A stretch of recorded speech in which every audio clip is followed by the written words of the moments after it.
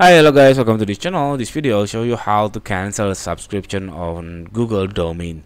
First, you have to log on to your Google domains and then make sure you already have logged on to the correct account.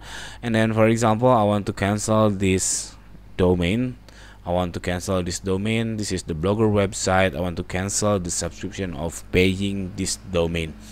That you have to remember that if you cancel this domain doesn't mean that you can get your money back, you can get refund from the active domain, because it still go on, it still will be live your domain until this renewal date.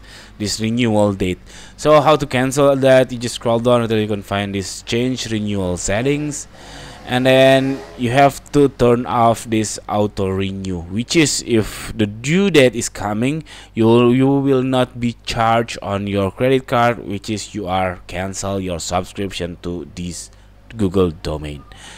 Okay, that's it. This is very simple tutorial. I hope it's helpful for you. If you should, please subscribe our channel. Thank you for watching.